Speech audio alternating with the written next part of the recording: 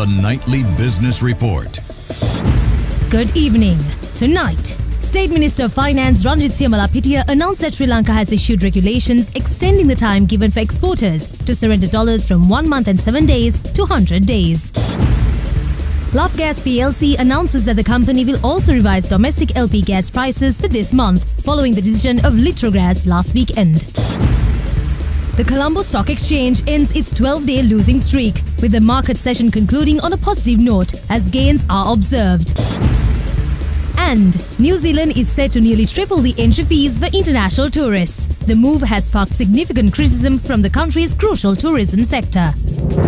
From Studio 24, here's Sanuvi Mudanayaka. Good evening and thank you for joining us. State Minister for Finance Ranjit Siamalapitiya announced that Sri Lanka has issued regulations extending the time given for exporters to surrender dollars from 1 month and 7 days to 100 days. This extension applies to the period allowed for converting dollars that have already been brought into the country. Exporters had complained that they faced difficulties in matching the payments and costs for inputs due to the short surrender time. Exporters who receive advance payments in particular had complained earlier that they were badly hit by the rule. As a result, smaller exporters had stopped the practice of getting advance payments as they make losses if there's changes in value after converting dollars and paying for inputs. While surrender rules that require dollar sales by exporters to banks hinders the flexibility of exporters to manage exchange rate risk, they do not do harm to the exchange rate as reserve money is not inflated by such transactions. Sri Lanka imposed a series of exchange controls, including shorter surrender rules, after the end of the civil war, as macroeconomists printed large volumes of money to aggressively enforce a centrally planned policy rate to boost growth or for flexible inflation targeting. A surrender rule to directly sell dollars to the central bank, take dollars out of forex markets and create new money rupees regardless of whether the exchange rate is already under pressure from previous printing. Laugfs Gas PLC announced that the company will also not revise domestic LP gas prices for the month of September. This was communicated by the Group Chief Executive Officer of Laugfs Gas PLC, Dr. Niroshan J. Piris, today. Accordingly, the current price of a 12.5 kg Laugfs gas cylinder is at 3,680 rupees, while the 5 kg Laugfs gas cylinder is 1,477 rupees. Meanwhile, on last Sunday, Litrogas chairman Mudita Piris said that the company has decided not to revise the prices of its domestic LP gas cylinders for the month of September.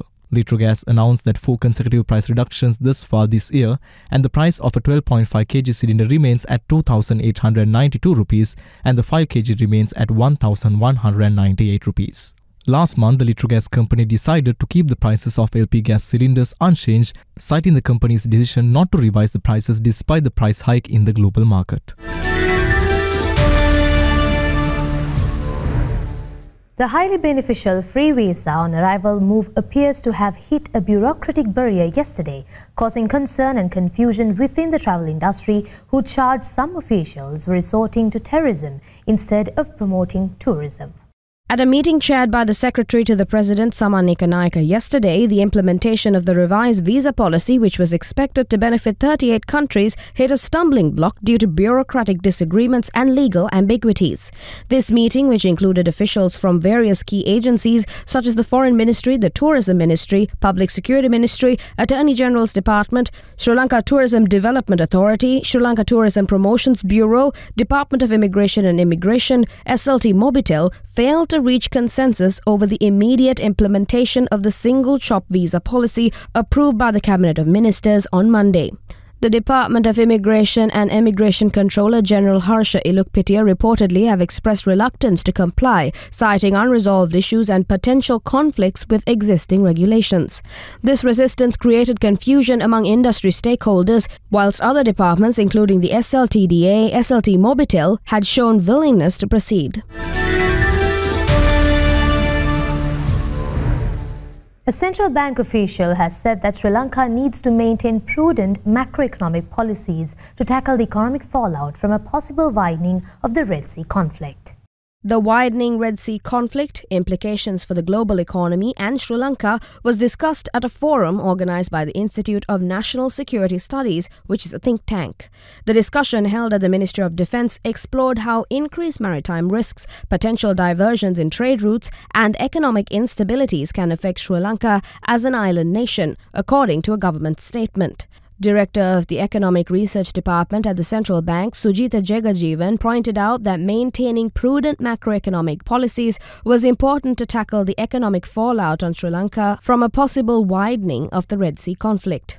The discussion focused on the evolving geopolitical landscape of the Red Sea, implications of the conflict on the global economy, impacts on the Sri Lankan economy and strategies to strengthen economic resilience whilst exploiting the opportunities as a key maritime hub in the Indian Ocean.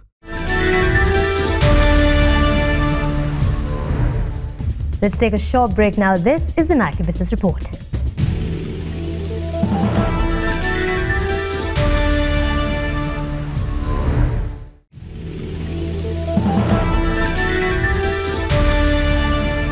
Welcome back to the Nightly Business Report. The Colombo Stock Exchange finally broke its consecutive losing streak today as the market session closed with gains, putting an end to a prolonged 12-day downturn.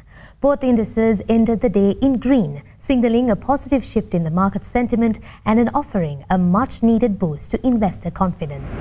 To get the summary of today's market performance, we connect Tarusha Ashokar from First Capital Holdings. Thank you. So today the all-share price index surged by over 150 basis points, closing positively at 10,837, marking its first gain in 3 weeks. Accordingly, the S&P SL20 index also saw a significant uptick, gaining 55 points to end the day at 3,045. Investor sentiment has shifted towards optimism, moving past the cautious approach observed in recent weeks. Banking counters, particularly Commercial and Sampath Bank, experienced active buying as investors engaged in bargain hunting following recent price declines, where the overall banking sectors experienced positive momentum today. Despite the overall positive market performance, retail participation fell to 8,800, down from yesterday's level of 12,000. However, market turnover surged to 1.5 billion rupees, driven primarily by high net worth and institutional investors through off-board transactions. Moving on, top gainers for the day: Blue Diamonds, SCMB Finance, Voting and Asia Capital PLC. While top losers for the day are Orient Finance, Union Chemicals Lanka and Kotmale Holdings. What were the outcomes of today's weekly Treasury bill auction and what impact would it make towards the secondary market? Nethi Fernando is standing by from First Capital Holdings to give us the insights. The secondary market experienced a mixed sentiment during the day on the back of heavy trades with active investor participation, with most of the maturities across the yield curve enticing trades during the day. 2026 maturities traded between 11% to 11.2%. 2028 maturities traded between 12.85 to 13.05%. 2029 maturities traded between 13.05 to 13.2%. Meanwhile, the central bank held its 152 billion weekly T-bill auction today, whilst maturity yields increased during the day. 91-day maturities was accepted at a weighted average yield rate of 9.61%, increasing by 12 basis points. 182-day maturity was accepted at a weighted average yield rate of 9.94%, increasing by 10 basis points, whilst 364-day maturity was accepted at a weighted average yield rate of 10.03%, increasing by 2 basis points. Thank you.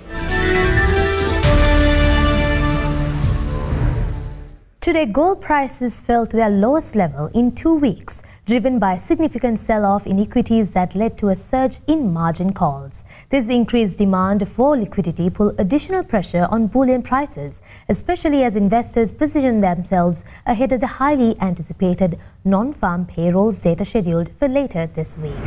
Spot gold, which reflects the current market value of the metal, decreased by 0.8%. to $2,473.50 per ounce, marking its lowest price since August 22nd. Concurrently, U.S. gold futures, which are contracts to buy gold at a future date, fell by 0.7% to $2,505.40. This phenomenon is often observed when investors are forced to sell assets, including gold, to meet marginal calls related to their equity investments. As a result, gold, typically seen as a safe haven asset, faces selling pressure as market participants scramble to cover their positions amid broader financial market volatility. Oil prices have dropped to their lowest levels of the year following news that a dispute affecting Libya's oil output might soon be resolved. Today morning, Brent crude fell to $73.33, a 5.2% decrease from yesterday, while West Texas Intermediate dropped 5.8% to $69.84. The decline follows a statement from Libya's legislative bodies on Tuesday, announcing an agreement to appoint a new central banker within 30 days. Recent weeks had seen Libya's oil production significantly reduced due to a conflict between rival political factions over control of the central bank and oil reserves.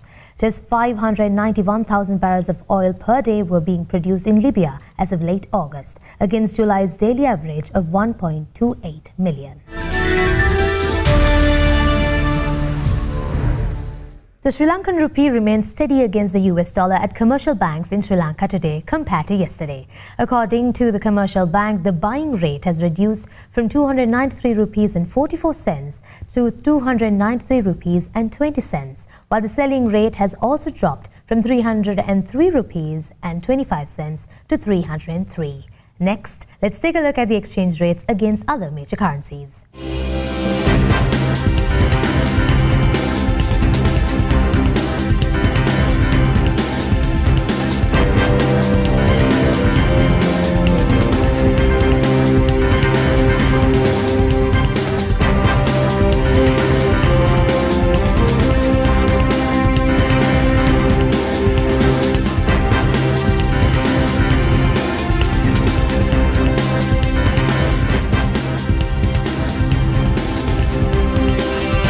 A short commercial break now. Corporate updates right after this. This is the Nightly Business Report.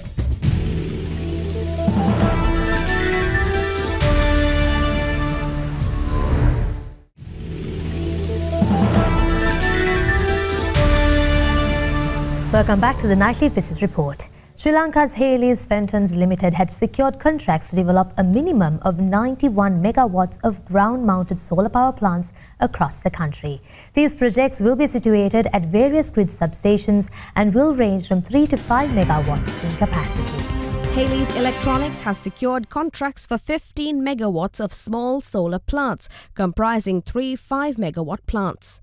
Energy Next Private Limited has been awarded 2 megawatt plants and 1 3-megawatt plant. Global Consumer Brands Private Limited and NextGen Asia Private Limited have each won contracts for 5 megawatts. These awards were approved by the Cabinet following competitive tenders for the construction of 165 megawatts of solar plants, with individual capacities ranging from 1 to 5 megawatts. The Cabinet's post-tender statement noted that the deals were finalized after detailed negotiations but did not disclose the specific prices of the power purchase agreements. While it is typically expected that smaller solar plants might incur higher costs due to a lack of economies of scale compared to larger plants, the competitive environment in Sri Lanka has led to lower prices than those established under previous feed-in tariffs.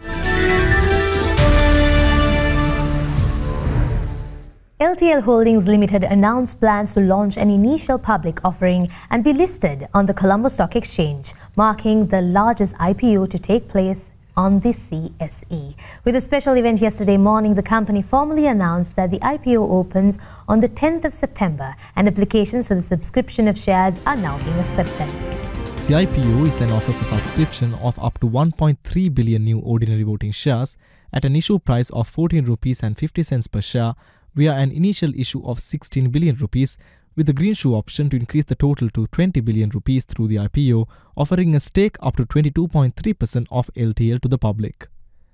Out of the IPO proceeds, 13.5 billion rupees will be utilized as a part of the finance equity investments towards the construction of a 350 megawatt combined cycle power plant in Kerawalapitia, which would be the second power plant in operating on LNG in Sri Lanka, and 6 billion rupees will be allocated towards investing in a 50% equity stake in the 100 megawatt Siyamalando solar power project.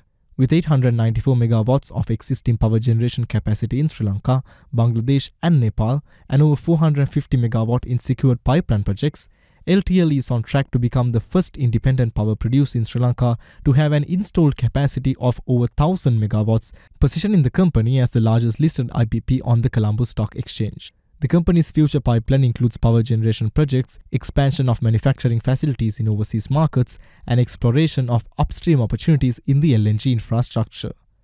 The company's CEO, Mr. Numan Marika, stated that the projects they plan to fund through these public offerings are not only timely, but they have been a part of their long-term vision. We were planning for an IPO because we were planning to have these investments on those two projects we were targeting. Those projects are timely required. They are required to be connected to the national grid of this 350 megawatt combined cycle power plant on time. And the Rividanavi solar power plant also has to come because that will require to meet our 70% renewable energy targets. And these projects were on pipeline. They were scheduled projects, and we were targeting for this.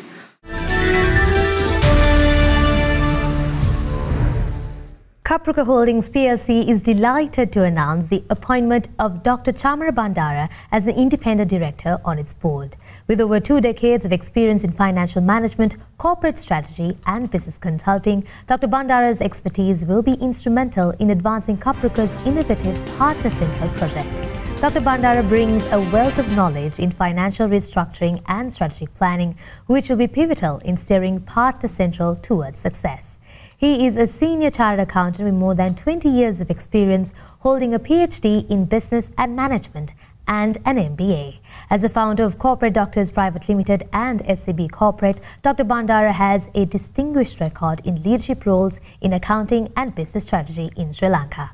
Partner Central marks a significant shift in Caprica's business model, moving from traditional inventory to a dynamic, on-demand stock approach.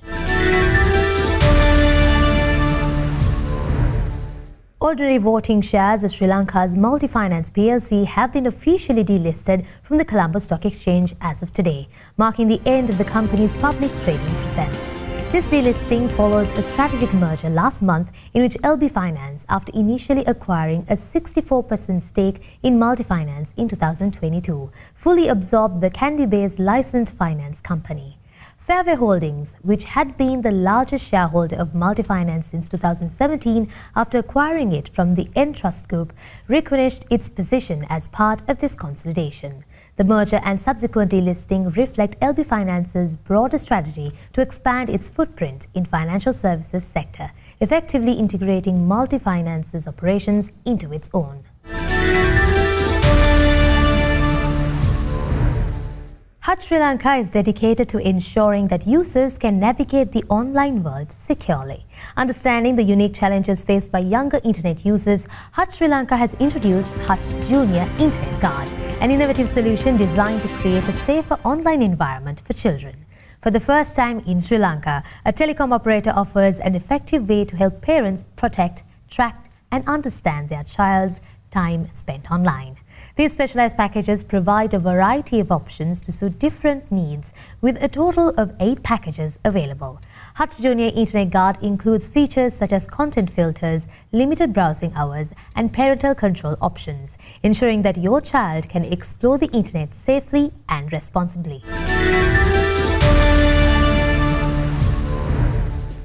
Let's take a short break now. Global updates coming on the other side. This is the Nightly Business Report.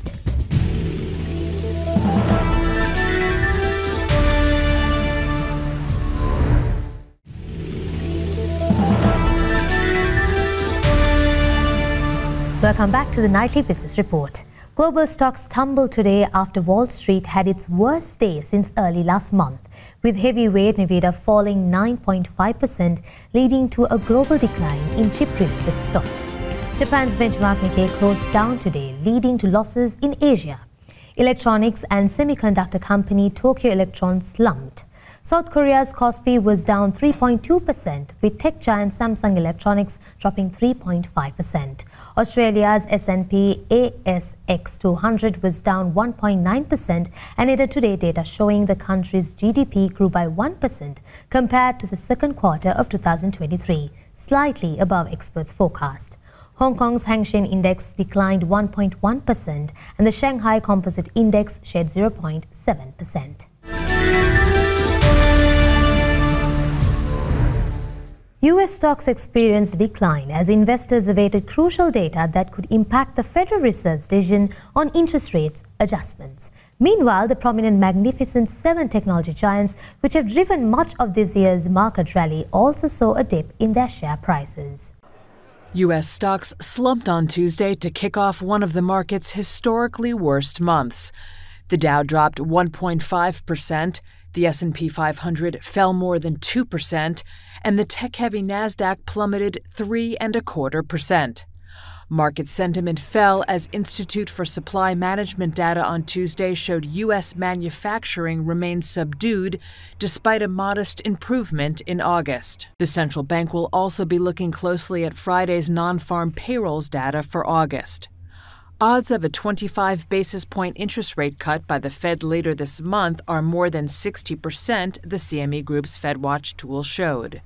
Investors see a less than 40% chance of a 50 basis point cut. The so-called Magnificent Seven mega-cap technology stocks, which have led this year's rally, plunged on Tuesday. Shares of NVIDIA dropped 9.5% as investors softened their optimism about AI.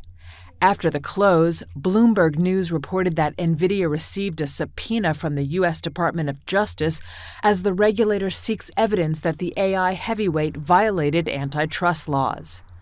Tesla fell more than 1.5% after Reuters reported that the electric vehicle maker plans to produce a 6-seat variant of its Model Y car in China from late 2025.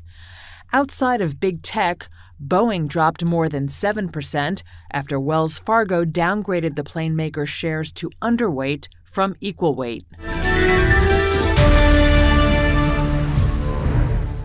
New Zealand is set to nearly triple the entry fees for international tourists, a move that has sparked significant criticism from the country's crucial tourism sector. Industry leaders are concerned that the substantial increase in the levy could deter visitors, potentially impacting one of New Zealand's most vital economic drivers. Visiting New Zealand just got more expensive. The government announced Tuesday it will nearly triple entry fees for tourists to $100 New Zealand dollars or $62.20 US. Authorities argued it would ensure visitors contributed to public services and high-quality experiences while visiting the country. Matt Ducey is the New Zealand Minister for Tourism and Hospitality. The move hasn't gone down well with the holiday sector. New Zealand's Tourism Industry Association fears the fee will put visitors off while it recovers from the hit it took during the pandemic. An original $35 New Zealand dollar fee was introduced in July 2019, but hasn't proven enough to cover costs associated with so many visitors. New Zealand has struggled with the impact of tourists on the natural environment and with infrastructure stretched by the large numbers. The government said the new fee was competitive and it was confident the country would remain an attractive destination. Official data released earlier Tuesday showed travel export receipts for the year ended June 30th were around $9 billion US. That's down 5% from before the pandemic. Data also showed visitor numbers are roughly 80% of levels before the pandemic border closures. With that, we mark the end of today's bulletin. We'll see you again tomorrow with latest happenings across the business world. Until then, I am Unchanged. Thank you for watching and have a good night.